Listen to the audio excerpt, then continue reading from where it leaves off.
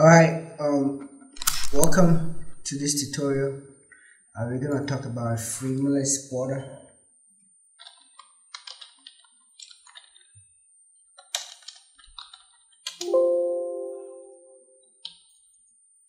I just created a keyboard file and I'm going to populate it.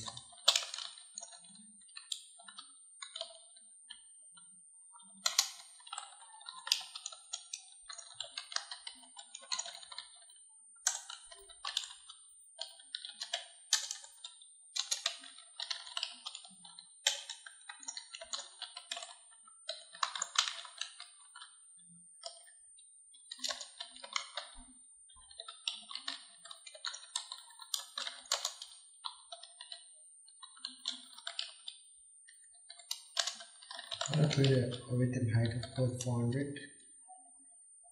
I'm going to give it a title.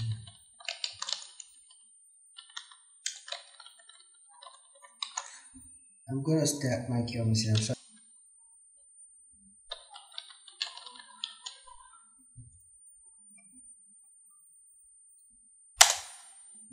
Alright, you can see I have it already started, and now you can see I have the frameless border. I don't have a frameless border, so you can see I have the frame. I'm gonna go take away, make it frameless border. Now here we go. Reflex, QT window.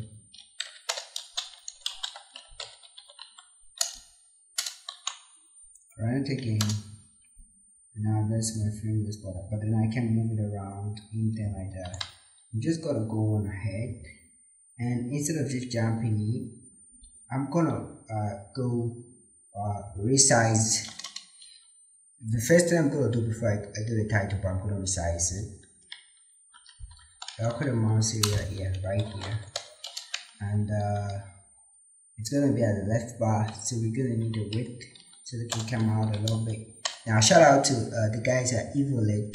I don't know if EvilLake.com, I forgot it, I'll check out. They first did this, they first implemented this.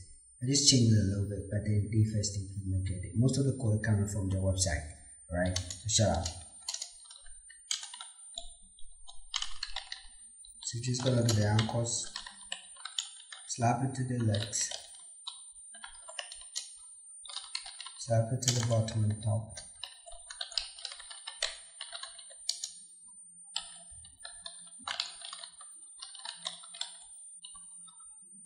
Now that it's slapped to the bottom, we're just gonna go, when the user clicks, we're gonna record the position of the cursor, and then when he moves it, we will resize it, because then we're building the first resize.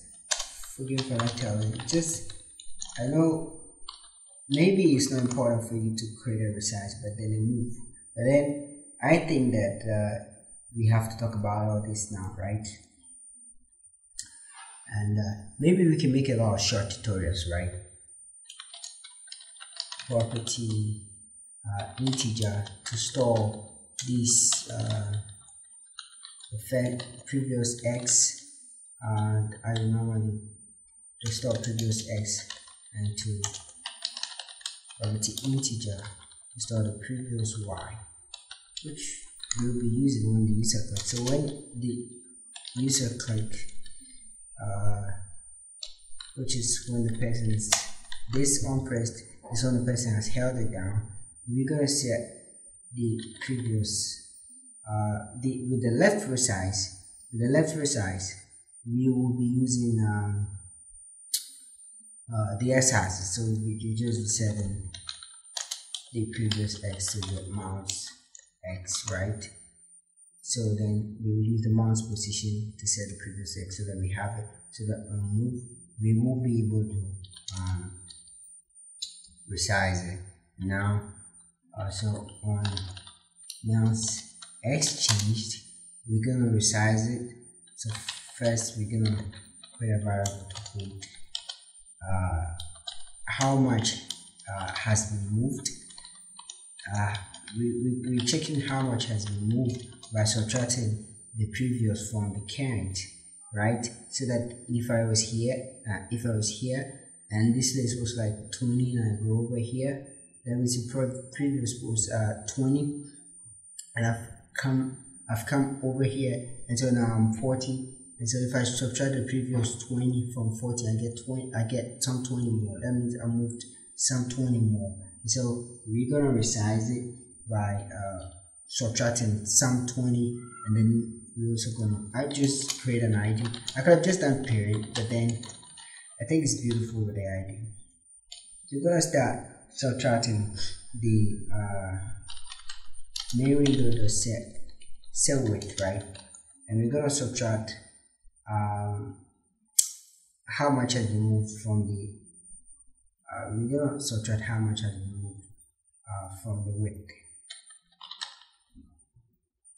Main window width minus dx, that subtracts from it. Let's see with all its errors. I think we are there. I made a big mistake. I'm gonna close it out. We're gonna give it a cursor shape, qt dot size. I think it's a horizontal cursor that helps with size. There it is. Now there you can see we are changing the size, but then our x is the same. We will change it, and how we will change it? We move it some dx. Let me go main window set x, and the s is going to be main windows x plus the dx. I hope that's it. So then we go, and then you can find out that we are moving our x to fit nicely. We are moving our x to fit nicely. So I'll close out of it.